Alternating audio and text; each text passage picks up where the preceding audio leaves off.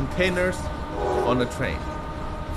Intermodal means that we take a container and put it on a train, such as the one moving behind me.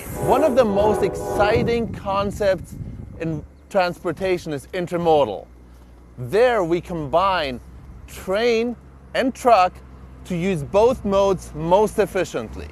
We gain an advantage by using truck for pickup and delivery, and we get to use rail for the long haul, where it is much cheaper because rail is very fuel efficient and cost effective. The speed advantage that truck has over short distances does not apply to long distances. Rail is not that much slower, but it is much cheaper, and we can then at the destination move onto another truck for final delivery.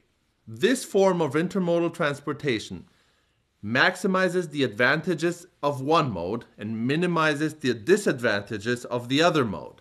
So we use trucking where it is more efficient, we use rail where it's more efficient, and the whole transportation overall becomes cheaper and just as convenient as before. As a basic rule, whenever we use containerized freight, we can actually seamlessly transfer from one mode to another. Rail infrastructure is actually pretty exciting. Not only do you have rail yards where we have trucks driving in, we take the container, put them on a rail car directly, but we also have the trains themselves.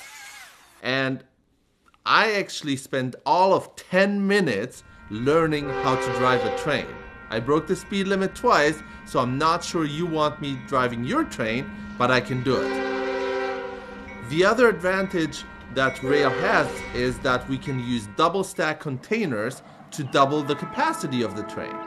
So there's a lot of innovation even in rail, which is a very old form of transportation.